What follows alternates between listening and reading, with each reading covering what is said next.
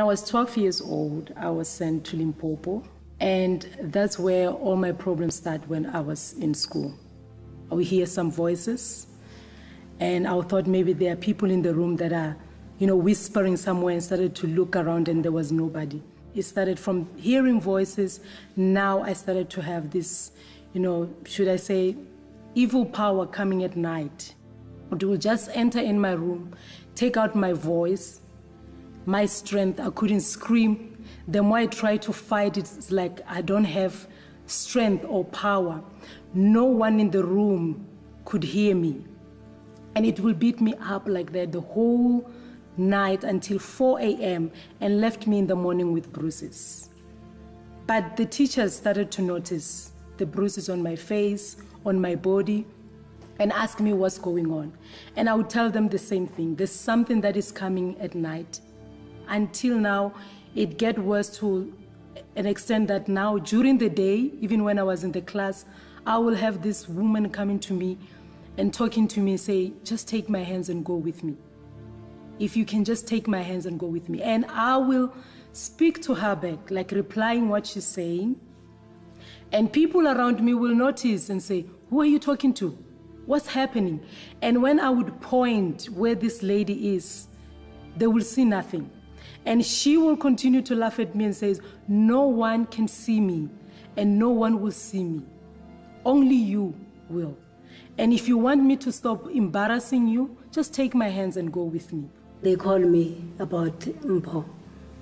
I went home. That's where she started to tell me about that lady who's worrying her so much.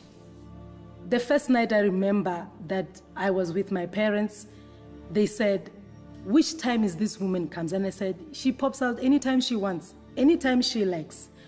Maybe today she might not come because I'm in a different location, I'm in a different place. And then my father and my mother keep saying, no, we want to see her. And immediately when she appears, let us know. But the following day, if I remember correctly, that my mom came for lunch to give me food. And she just appeared right in front. She says, so you're eating alone? You forgot about me. And immediately I told my mom, she's here. She's speaking with her that if you tell my mommy who I am, that's where you're going to you see me what I'm going to do to you. But the following morning when I woke up, I couldn't see. And I remember, calling her, Mom, I can't see. And she was thinking I'm joking. No, what do you mean you don't see? You don't see my hand? Nothing. We thought, okay, maybe next week she will be okay. Okay, next week I'll be fine. But that was just a starting point. That's how I lost my sight. I couldn't see at all. And of course, as parents, they started now to look for help. And they started taking me to one place to another. We knocked in many doors. Spiritual healers. We went to prophets. We went to different churches. Wherever they will say, there's a help there. There's a help in that door, we'll go. And in all these places that we would be referred to go to was not for free. I literally saw my mother and my father empty themselves. I spent a lot of money. Whatever they ask, I would give them.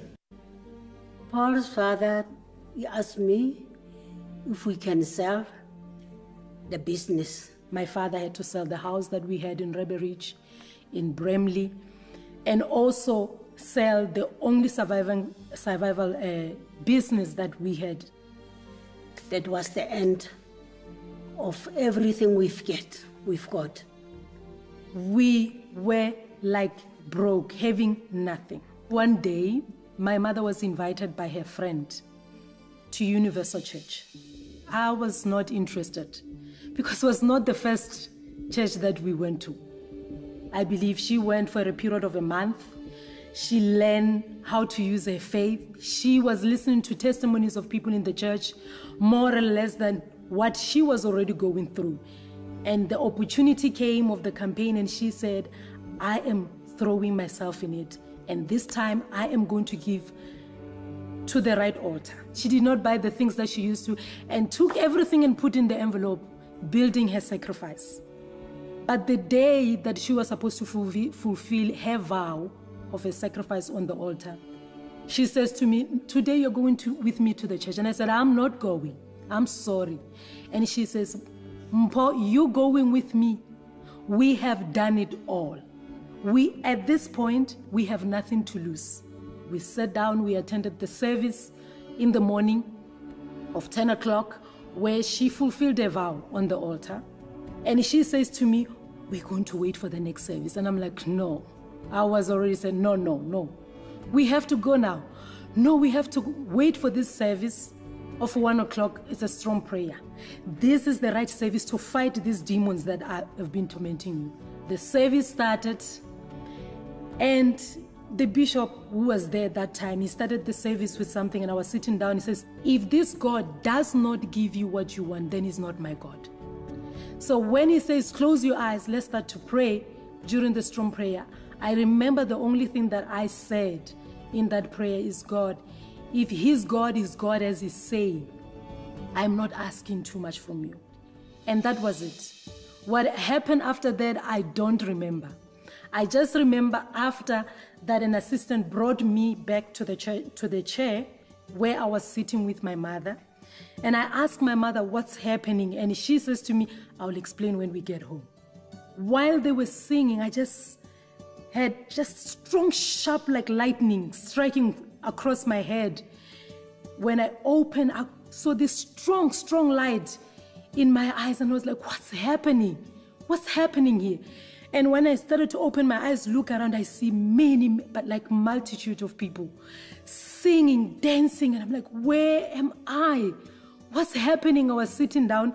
My mother, she was by my side singing. And then I pulled her with the skirt, and she says, please wait. I said, I will explain when we get home.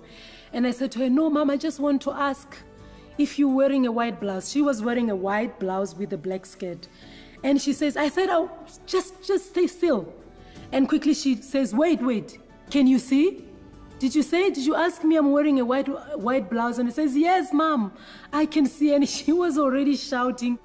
She says, Mommy, I can see you. I can see your white shirt and your skirt. You can see. You are screaming. I screamed. I was so happy. Before I can even say, I don't see well, and she was already saying, thank God my daughter can see. An assistant came and says, Mom, what's going on? She can see. When I came with her, she didn't see, and the assistant took me to the altar, and Bishop was asking me, can you see? Mom, your daughter could not see. No, Bishop, she could not see. Can you see me now? I said, yes. How many fingers am I raising? And I told him 3. That's where I thought, here there is the proper things that is making, when they promise things, there it is. It's happening. And I remember he said, look at me.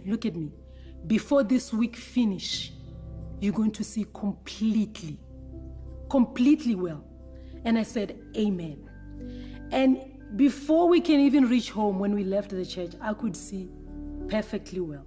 When I arrived at home, and my father asked, and then, how is this church? What happened? What do they want this time? And I said, actually, he was wearing a striped checked shirt, maroon, green, blue. And I said, your shirt, the checked shirt you're wearing is beautiful. And he was like, what is it? How do you know? And my mother said, she can see. She even manifested, this is what happened. And Bishop says, from now on, she's free. She will never have this problem ever again. And that night, my father was like, is it true? Yes. Let's see tonight what's going to happen then.